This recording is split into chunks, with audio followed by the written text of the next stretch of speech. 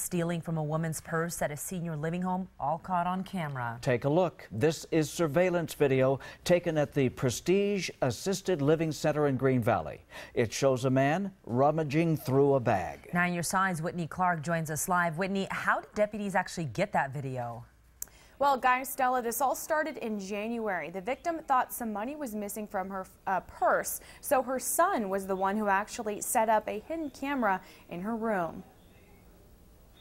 Thanks to a hidden camera, an employee at a senior living home caught looking through a woman's purse. Deputies say he was stealing. Most people who do these jobs are very trustworthy, but like any other profession, there are those people there to take advantage. The Pima County Sheriff's Department say this man, David Allegra, was arrested in connection with the burglary.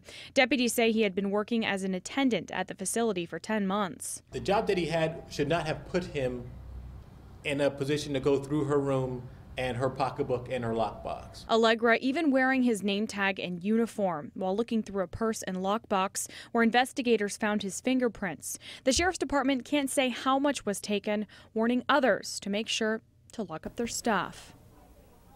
He's facing a second-degree burglary charge. I did reach out to the assisted living home. It's the first time anything like this has happened, and they take it very seriously. Algeria was fired, and they will continue to do what they can to keep the residents safe. Live in the newsroom, Whitney Clark, KGUN-9 on your side. All right, Whitney, thank you. Now to Whitman.